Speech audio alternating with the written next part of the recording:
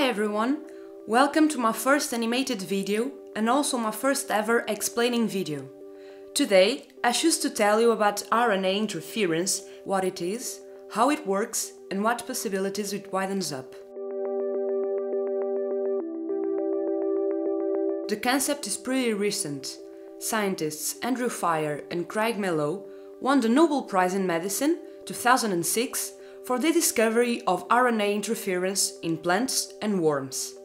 Later, it was found in other eukaryotic organisms. Their work had an immense impact in biomedical research. But before proceeding to this mechanism, it's crucial to make sure you understand the gene expression process, the way each gene expresses itself through protein synthesis. Let's make some review on this topic. By now, you all heard about deoxyribonucleic acid, the famous DNA, and you also know that this molecule is a double-stranded long chain of nucleotides and that there are 4 types of nucleotides, depending on their nitrogenous base. It can be thymine, cytosine, adenine and guanine. These bases bond to each other, pairing up always in the same way.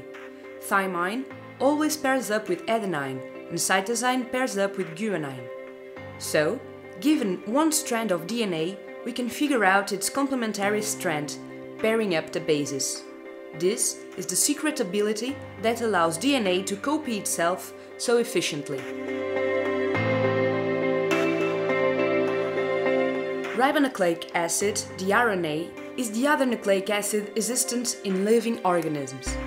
It's a kind of younger brother to DNA, with a very similar chemical composition, but less stable, and just one-stranded. As in DNA, there are 4 types of nucleotides, and they are just the same with one exception. Instead of thymine, RNA has uracil. Just like letters in our words, the different types of nucleotides can be rearranged to form different sequences. Some of these bits of DNA, the genes, contain the information to produce specific proteins, and when they are produced, the gene is being expressed. As you know, the basic unit of proteins is the amino acids, while in DNA it is the nucleotides. It's as if DNA spoke Chinese and proteins French. Their language is not the same, not even the alphabet. So it needs to be translated. There is also another problem. DNA is located in the nucleus, and the proteins are synthesized in cell organelles in the cytoplasm, the ribosomes. That's where the RNA comes in. It acts as an errand boy, carrying the instructions from the nucleus to the ribosomes, and then helps to translate it. So, for the gene to be expressed, 2 phases are necessary. First, the transcription, when a segment of DNA is copied into RNA.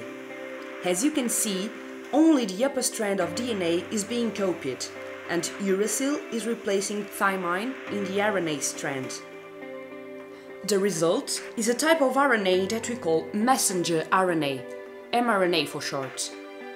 After the transcription, it travels to the cytoplasm, where phase 2 takes place. It's like a boss handing in a message to an errand boy who has to take it to another department of the company. The second phase is the translation, in the ribosomes, when the information carried by the mRNA is used to create the proteins.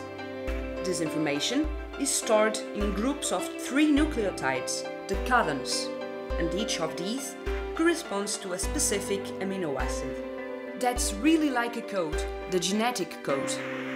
So, when the mRNA strand passes through the ribosome, another type of RNA, the transfer RNA, breaks the code, adding the right amino acid to the sequence that will then mature and become the protein we wanted.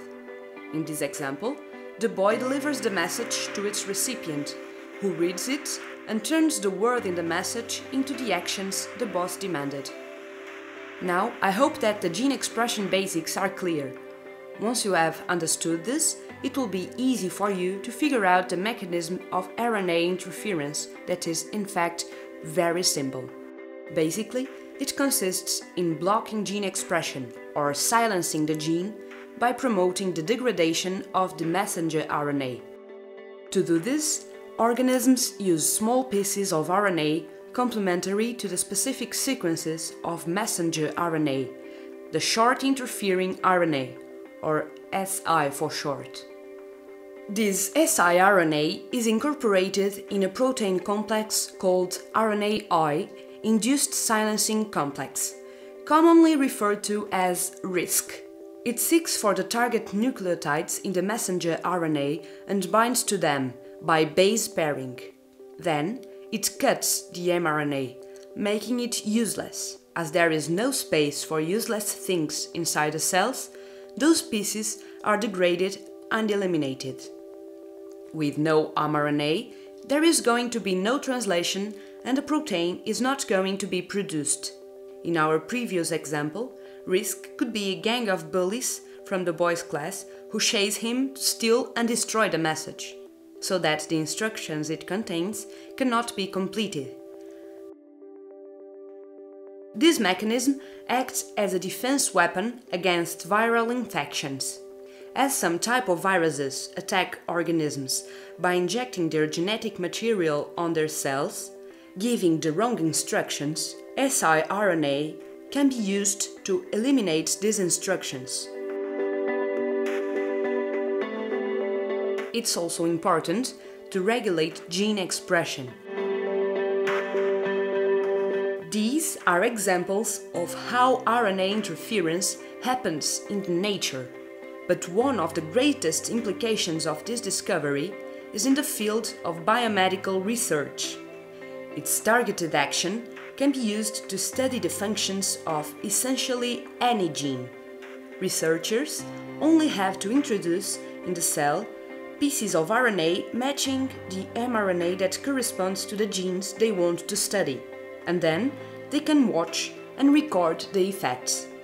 In this example, we could conclude that the gene we blocked is responsible for that nice pink color.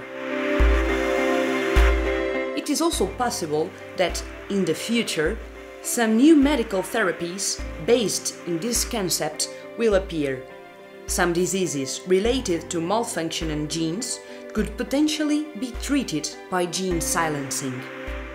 Who knows?